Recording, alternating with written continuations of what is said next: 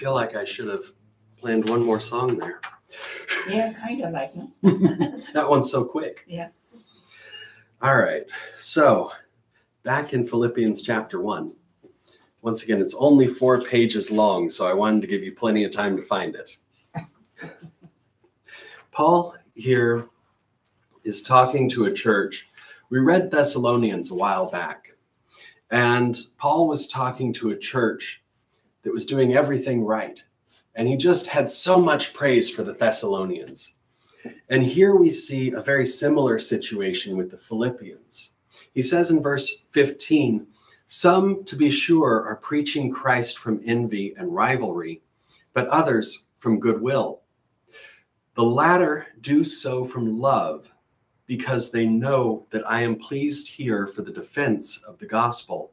The former proclaim Christ from selfish ambition, not sincerely, because they think they can cause trouble for me in my imprisonment. What is the result? Only that in every way, whether in pretense or in truth, Christ is being proclaimed, and in this I rejoice." So this is a very strange passage to read. It helps to have a little bit of background. Paul is writing to the Philippians from prison. And his opponents, those who are arguing for a very different idea of Christianity than what Paul has been preaching, think of this as an opportunity. Because in his day, there were 2 groups of Christians. There were those who said all Christians have to be circumcised in order to become Jewish. So whether you're Greek or Gentile, it doesn't matter. You have to be circumcised. You have to become Jewish. Paul said that Jesus came to save people of all the nations, not just the Jews in Israel, not just the Jews spread across the world, but every nation. And if we were all circumcised, well, then there would only be one nation, wouldn't there? It would be Israel. And then Christ's work would never be done. So Paul preached that the Gentiles should not be circumcised. And while he's in prison, his opponents are taking it as an opportunity to go to the churches he's planted and say, you know that Paul guy? He doesn't quite have things right. This is what you really need to do. And Paul's saying to the Philippians, good on you. You didn't fall for it. Isn't that this? And we know today in churches, there's always some who make trouble. Well, isn't it comforting to know it was the same in Paul's day? Some things never change. But he says to the Philippians, what is the result? What is the result of all their troublemaking? Christ is proclaimed. It doesn't matter if we get it right. It doesn't matter if I stand up here and preach the truth, or if I'm just dead wrong, if I've read this and just gotten it completely wrong, because Christ is being proclaimed. And the Spirit is moving through our community. And through the Spirit, the truth will be heard. Not because I'm such a good preacher, but because the Spirit is the Spirit of truth. In chapter 2, verse 6, he goes on. He says,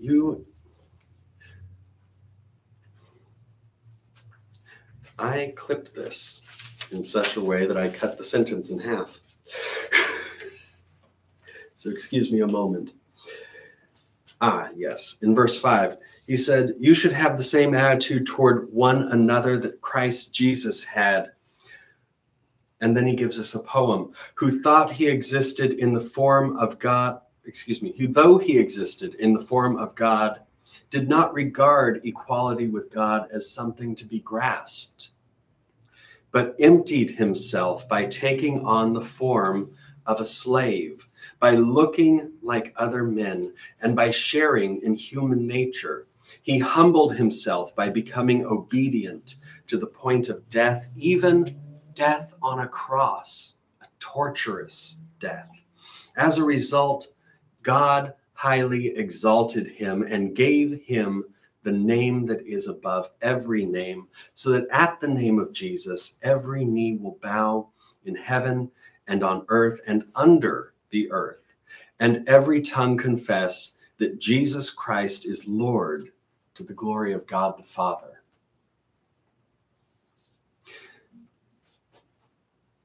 He gives us the greatest example to live by. Christ came to earth as God among us, as Emmanuel.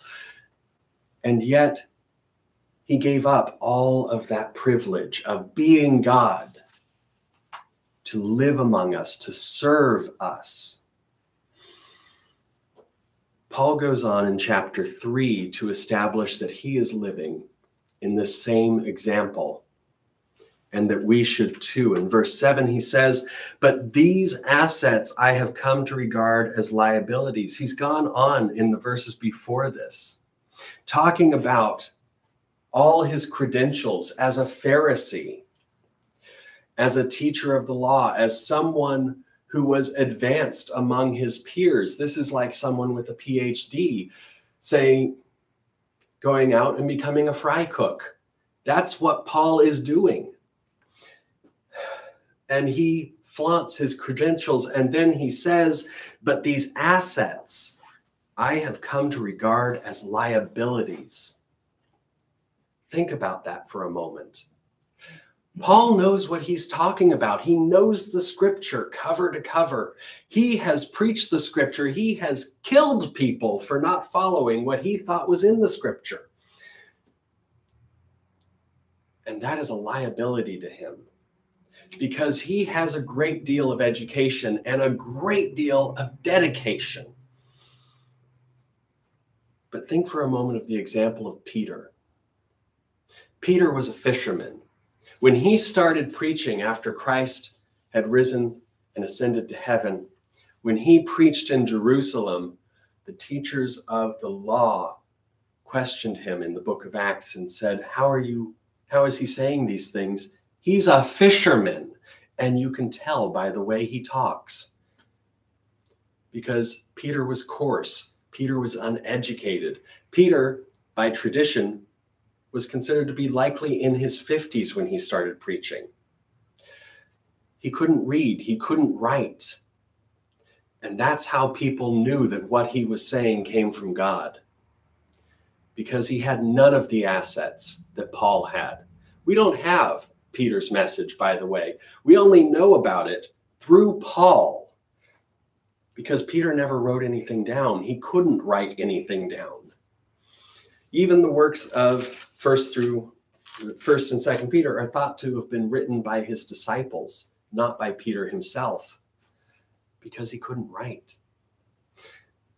Paul says that all that he has achieved in the world are liabilities because of Christ. More than that, I now regard all things as liabilities compared to the far greater value of knowing Christ Jesus, my Lord, for whom I have suffered the loss of all things. Indeed, I regard them as worthless.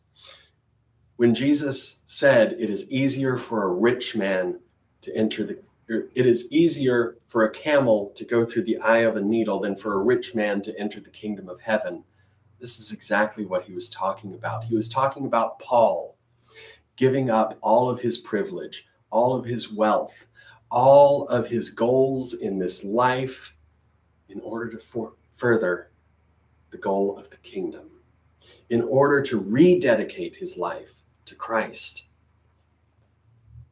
And he had to say of everything, indeed, I regard it as worthless. Why? Because he was going to travel the world and he couldn't take it with him. Regard them as worthless, that I may gain Christ and be found in him, not because I have my own righteousness derived from the law.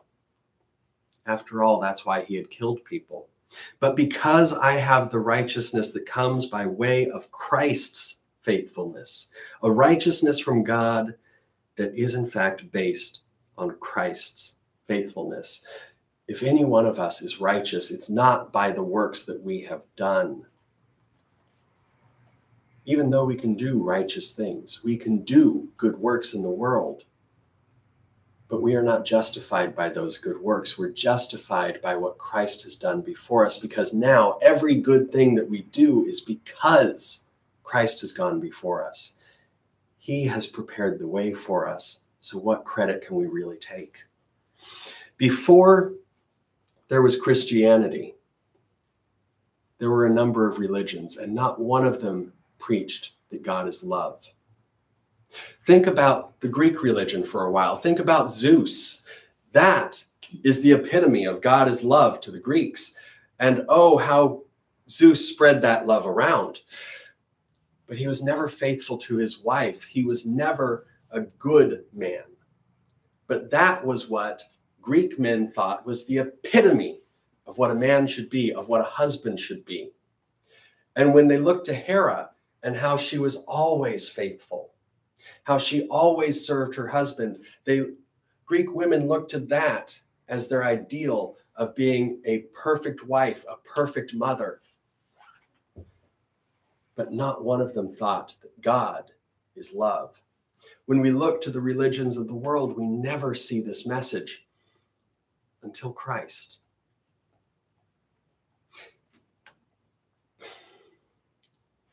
And then over the next few hundred years, every religion starts to preach that God is love. We see it in every corner of the earth. Nowhere in the world can we say that we believed God was love before Christ told us it was so, before Christ died to show us that it was so. This is why Paul continues, my aim is to know him, to experience the power of his resurrection, to share in his sufferings, and to be like him in his death, and so somehow to attain the resurrection from the dead. Paul sees what has been promised throughout the scripture, the resurrection of the dead, as now being fulfilled through Christ. And that doesn't necessarily mean that he sees this promise as only through Christ, but he sees it as Christ fulfilling the promise. I don't know if that's clear how I'm phrasing it, but Repeat it again. That he sees the resurrection of the dead as coming through Christ. That Christ fulfills the promise, and that through him we share in the resurrection. Now, there are those that argue that you have to know Christ, that you have to accept Christ to attain the resurrection. But what's important here is that the resurrection comes through Christ. And I think that those are two very different things. So Paul is imitating Christ.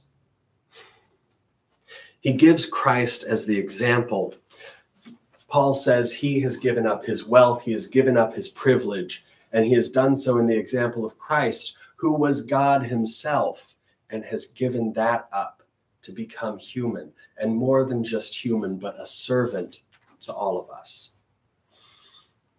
That is the example that Paul is exhorting the Philippians to live, because he's not seeing it in the churches that are spreading their message to the churches Paul has planted, to the churches, to these other churches that are saying that you need to obey the whole law. You need to be completely moral. We're not justified by our morals. We're justified by faith. We can never be moral enough. We can never be good enough. We will always be seeking a higher standard. We will be always seeking for perfection that can only be found in Christ.